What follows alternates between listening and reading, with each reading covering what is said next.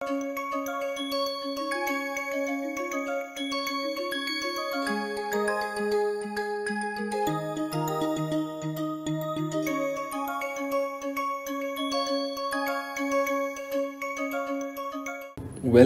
to another session of the NPTEL on Nonlinear and Adaptive Control. I am Shrikant Sukumar from Systems and Control, IIT Bombay. You folks can again see this very nice representative background image that has been ubiquitous in our course. This is sort of amalgamation of sensors, robotics, actuation, and algorithms. The sort of algorithms which we choose to, seek to design that will drive autonomous rovers such as these on Mars and Moon and so on and so forth. All right. So without further ado, we go into our lectures. So until last time, we had sort of looked at an introduction of adaptive control. We sort of saw what these building blocks mean. There's a state space model block, there is a controller block, but in addition there is also an adaptive control block, right? So the purpose of this adaptive control block was to estimate these unknown parameters in the system. All right, so now as we move forward, one of the things that we sort of need to remember is that the purpose of or a lot of what we do in adaptive control and nonlinear control in general is this asymptotic analysis. All right, so that is, we sort of try to see what happens as time goes to infinity to different signals and functions and so on and so forth. All right, so this is one of the key aspects of what we are going to do as we move further along in this course. Right now, there are a few pitfalls in this sort of journey of ours. Now, one of the first few pitfalls is regarding what happens to the convergence of functions and correspondingly what happens to the convergence of its derivatives. All right, so this is what we want to address first today in this lecture. So suppose I consider a function, right, and let's see, if I consider a function and I have this knowledge that as t goes to infinity, the function converges to a constant, right? So suppose I know that the function converges to a constant as t goes to infinity, right? This is what we are talking about. Then this does not automatically imply that the derivative of the function goes to zero, right? I mean, intuitively we sort of assume that, yeah, this should be true, that if function is converging to a constant, then the derivative goes to zero. If a function goes to zero, the derivative goes to zero. All of this somehow seems to make sense in our minds, right? But this is not true. This is one of the first pitfalls. So we quote a counter example, right? I mean, of course, there are many counter examples possible. We quote one of them, right? And what is it? Suppose I take the function, which is sine t squared divided by t, right? And suppose I take the limit of this function as t goes to infinity. Let's look carefully at what happens, right? The numerator, right, keeps oscillating between -1 and 1. It does not matter what happens to time and how much time has lapsed. Yeah, if I plug in something like an infinity or a very large number here, it doesn't matter. Sine of t square is still going to oscillate between -1 and 1. All right, so this is not really reaching a limit.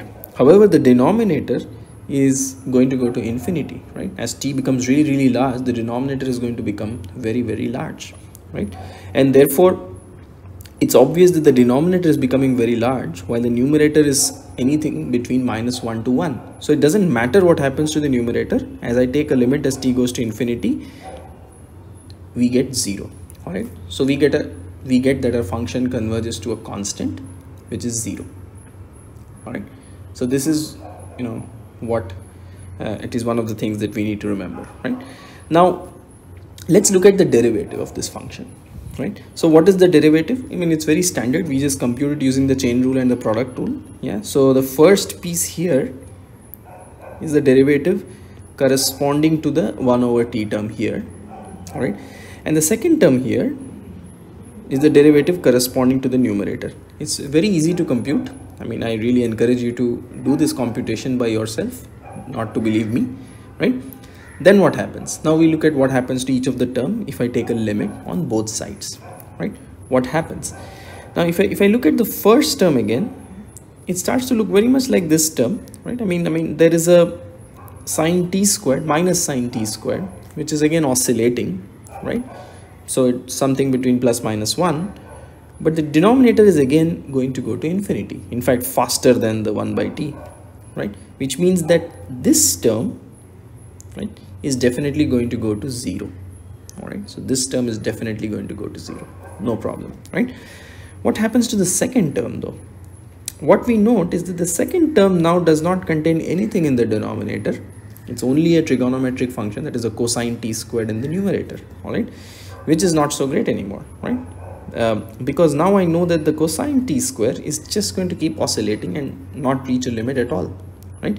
And this is something which, you know, should bother us, to be honest. Yeah, because honestly speaking, this function is not, that is f dot of t, in fact will not have any limit as t goes to infinity.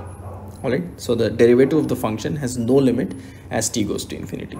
Yeah, so this whatever seemingly counterintuitive thing has come true, that though the function itself converges to a constant 0 in this case, the derivative does not really converge to anything at all. All right, and this should be baffling for us. All right, the important thing to notice is that we did not really take any very badly behaved function. You know, it's not a non-smooth function, it's not a, you know, discontinuous function or anything like that, except at t equal to 0, right? The function is in fact c infinity. Right? What is c infinity? C infinity means infinitely times continuously differentiable. All right, so this is infinitely times continuously differentiable except at t equal to 0. For those who have never seen this notation, c infinity, I strongly encourage you to look up this notation. All right, make sure you familiarize yourself with it, because this notation is definitely going to show up regularly in our course. All right, so the important thing to note is we did not choose any poorly behaved function to sort of prove our, you know, thesis that the function converging to a constant does not mean the derivative converges to a 0. All right, we picked a relatively nice function. Okay, so the derivative in fact continues to oscillate between minus 2 and 2. All right, so that's what we say here, right? So the derivative doesn't go to 0, but it oscillates between minus 2 and 2. All right, so the converse also does not hold true, interestingly. All right, so what's the converse?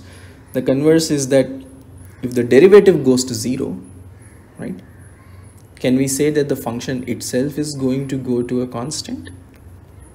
All right, so this is again another important question. Yeah, what is the question? If the derivative goes to 0, is the function itself going to go to a constant? We again present our hypothesis and say that no, this is not true, and again we present some counter example. Yeah, please ignore this. I have deliberately cancelled this because this is erroneous, this is wrong, right? But look at this example right here. If I take a function f of t, which is log of t, logarithm of t, then the derivative is 1 over t. Yeah, we all know what is the derivative of the logarithmic function, right? Simply 1 over t. All right, and we know very well that if I take the limit as t goes to infinity for f dot of t, then it's 0, right? Because the the denominator goes to infinity, and therefore the limit is 0, right?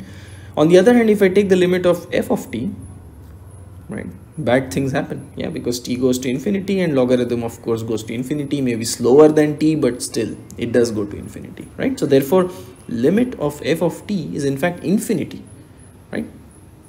Wow, that's bad. All right, in fact it's not a bounded function at all. However, the derivative is actually going to go to 0, right? Again, if you note, this function is nicely behaved everywhere except at the origin. Yeah, except at the origin, this function is nicely behaved, right? So remember that we are only sort of interested in the behavior, at least as far as asymptotic analysis is concerned, at infinity, right? That is at very, very large time. Yeah, so we're not really interested in small time behavior, right? So therefore the function not being well defined at the origin and so on should not matter so much. I can always tweak the function so that it's well behaved at the origin and everything goes through. I mean, how would I do that? Very simple. I will say make this instead of log t, I'll make log t plus 1, right? And now the function's derivative is 1 over t plus 1, right?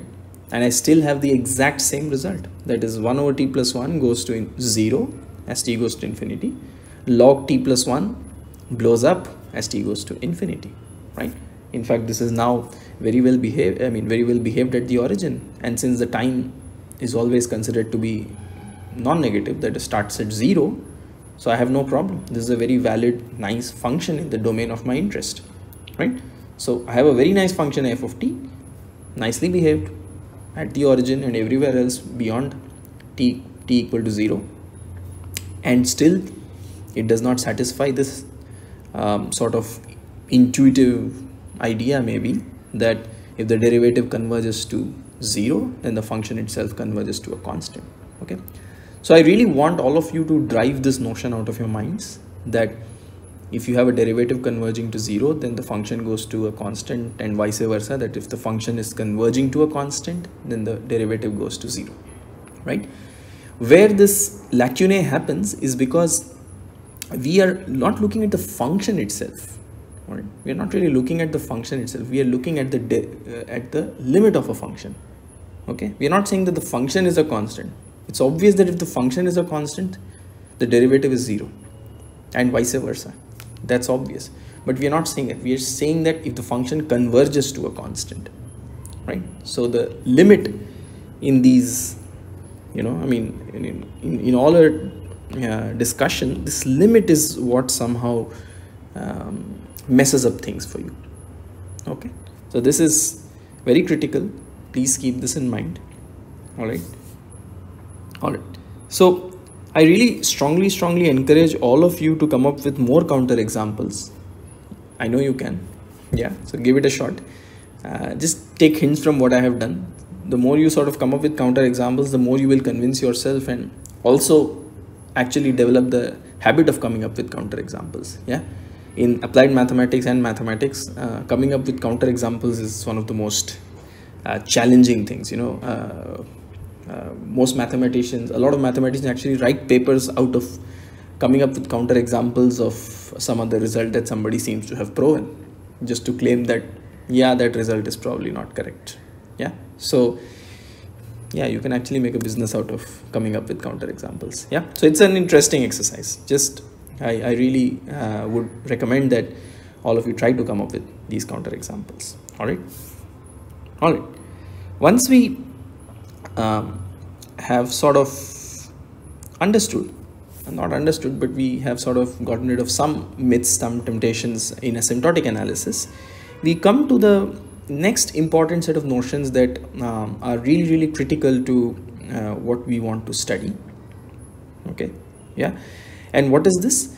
These are the notions of norms.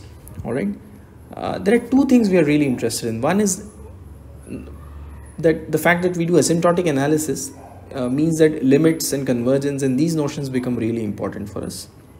And second is because we are always dealing with vectors, vectors and signals, because all the states, all the control outputs, everything is a vector. Yeah, so we are always working in some kind of a vector space. At least for the purposes of this course, these are vector spaces. Yeah, there may be other more complicated structures in other courses, but right in this course we are dealing with vector spaces, and hence all the objects that we are dealing with are also vectors. All right, since we have vectors and then we have matrices which are operating on these vectors, it is important for us to sort of have a measure of the size of these vectors. Yeah, because we eventually want a lot of these vectors to go to 0, right? Or we want one vector to dominate another vector. So to actually have a sense of how these notions can be created, like in real numbers, it's very easy to say that 3 is greater than 2, right? But if I give you a vector, for example, if I just said, you know, I have a vector 3 1 and minus 1 5, right? Can you tell me which one is greater than, which one is less than the other, right? There is no obvious way, right? There's no obvious way of doing these things. So norms actually gives you one such obvious way, because it reduces any vector to a scalar. Yeah, I'm not saying that this is the way, yeah, but this is an particular way, and this in fact gives us a lot of ability to do a lot of mathematics with vector spaces. Yeah, so like I said, well, I did not say it yet, but the norm is essentially a measure of length, yeah, in a vector space. A norm is a measure of length in a vector space. Yeah, so keep this in mind. But of course we have a more formal definition of what a norm is. So norm is a function, in our case, from Rn to R. Right? So we are keeping it a little bit simple, so we are only working with real vector space, right? So norm is a function from Rn to R. Yeah, and it's a valid norm if it's non-negative, right? So this is the notation, the two vertical brackets, this is the notation, right? Get used to this if you have not seen this before. I would expect most of you have seen some version of this. Yeah, but all right, so the first property that is that it is non-negative. The second is that it's 0 only if the vector itself is the 0 vector. Okay, the third is the scalar multiplication property, that is the norm of alpha x is actually equal to mod of alpha times norm of x for any scalar alpha. And the final and probably the most critical property is the triangle inequality, which is that norm of x plus y is less than equal to norm x plus norm y. Okay, so these are the standard properties for norms. Any function that you can come up with that maps from Rn, that is your vector space, to real numbers, to scalars, yeah, with these properties will be a norm, a valid norm. Okay, will be a valid norm. Now, what are examples of a valid norm? One is the commonly used norms are the infinity norm, right, which is just the maximum of all the elements. Okay, so if you just take the max of all the elements of a vector, then you have the infinity norm for the vector. And then you have the p norm. Okay, what's the p norm? The p norm is simply taking the absolute value to the power p of each component, summing them up, and then taking the pth root. Okay, so that is what is the p norm. Okay, now I'm going to go forward and then back again. Yeah, so these are, you know, rather important notions, and these are rather important norms. Okay, so if, for example, if I take a vector, say something like this, right, what is that? This is essentially a vector x in R4, all right, which is 3 2 7 5, so it's 4 elements, R4, right? Now suppose I want to compute these norms, right? So what will be the infinity norm? Infinity norm is just the largest component. Yeah, so it should be obvious to you that this is the largest component, therefore the infinity norm is 7, right? What about some p norms, right? There are some useful p norms, right? The 2 norm is actually the Euclidean distance, like I said. Yeah, what all of you are used to in measuring distance is the Euclidean distance, is actually the 2 norm. How do you compute it? You take the absolute value of every element. Well, I mean, the example I've chosen, everything is positive, so absolute value does not change anything. I take the pth power, that is the squared in this case, and then I take a sum, and then I take a square root. All right, so I have not actually shown what the answer is, but it should be pretty straightforward for you to compute. Okay, finally, what is the 1 norm? The 1 norm is again very similar to compute. You take the absolute value, add them up, take the first root, which is basically do nothing, and then you get the answer 3 plus 2 plus 7 plus 5, which is just 17. all right. Okay, so this is some key vector norms, all right, and these are sort of some of the ideas. Yeah, these are some of the examples of norms that you have that will be very useful as we go forward. Okay, we also have the notion of a matrix induced norm. So like I said, we have vectors, right, and then we have matrices, right. So since we have both vectors and then matrices which operate on these vectors, yeah, we will see how, don't worry about it now, but the point is we also have to define a norm. So the way we do this is that we use the vector norm itself to somehow generate a matrix norm. Okay, so this is again something very normal in mathematics, is that whenever you want to solve a new problem, you try to get motivated by a previous problem that has already been solved, or a simpler problem that's already been solved. Yeah, so here we already have the notion of a vector norm, right. So a typical mathematician would think, yeah, why not use the vector norm itself to generate a matrix norm? Yeah, smart. Yeah, so what is it? So how do I do that? So the matrix induced norm, that's why it's called the induced norm, because it's induced by a vector norm, is simply measuring a maximum magnification of a vector, of any vector, by a matrix. Okay, so that's why you see this definition. It says it's supremum, which is a generalization of the maximum.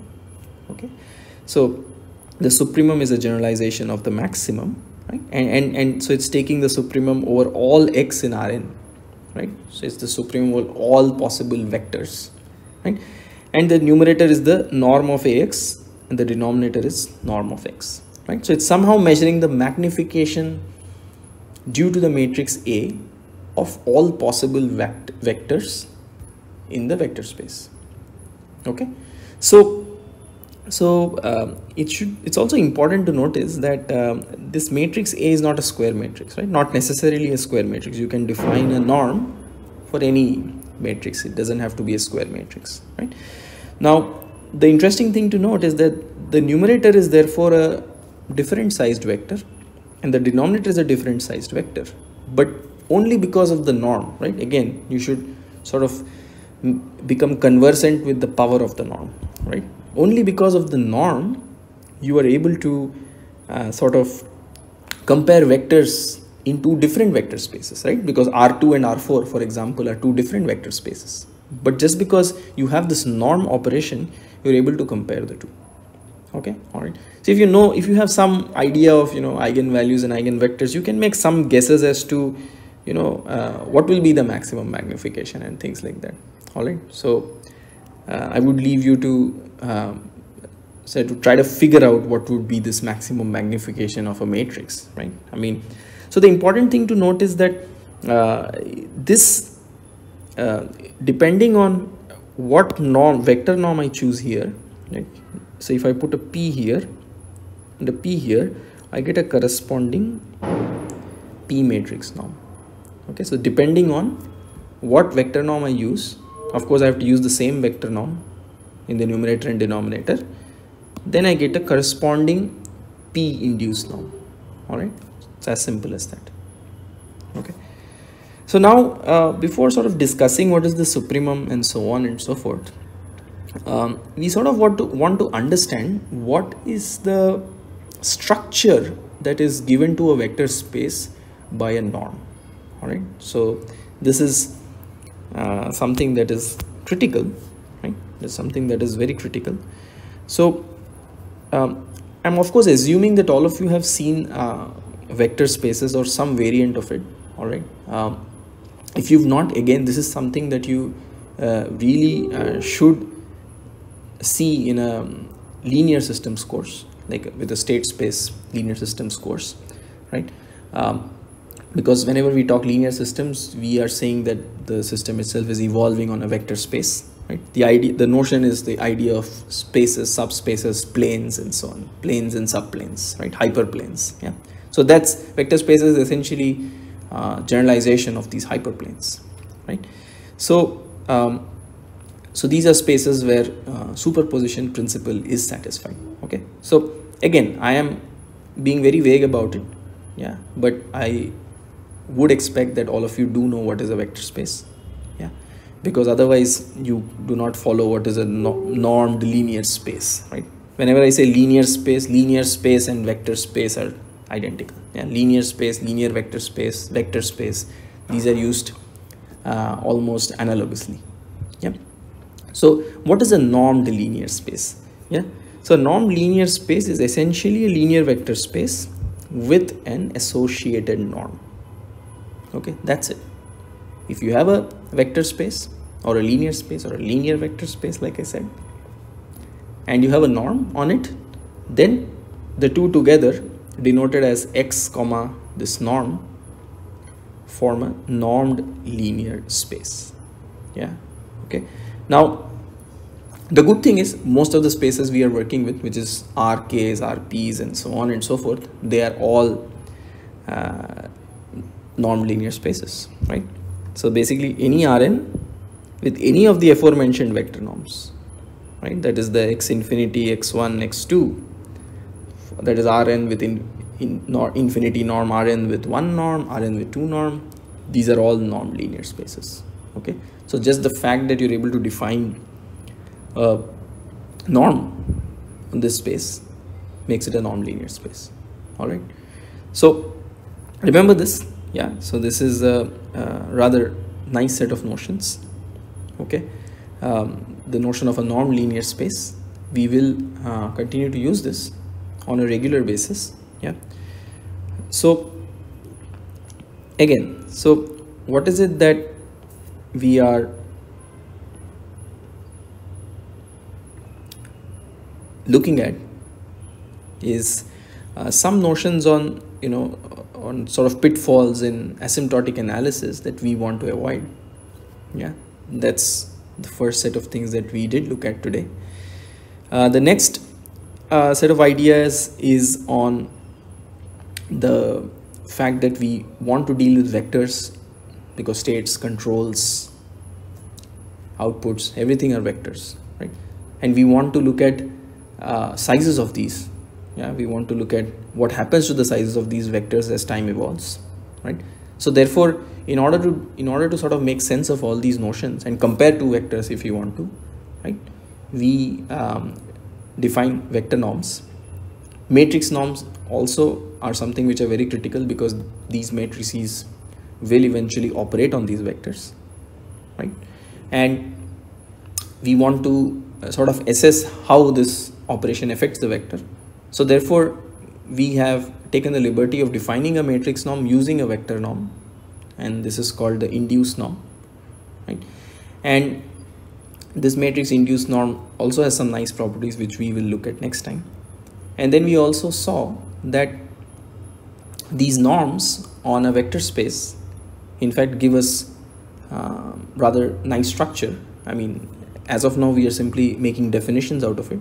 Yeah, but the fact that you have a normed linear space is a rather serious object that you have. All right, I mean, it's a serious amount of structure that you have in the space. Yeah, first of all, you already have a vector space which is, you know, linear in the sense that you are in hyperplanes and there is a superposition principle that is followed. On top of it, you have a notion of a distance on this vector space, yeah, which becomes really, really useful in all sorts of analysis, all sorts of mathematical analysis that we are very, very keen on exploring, right?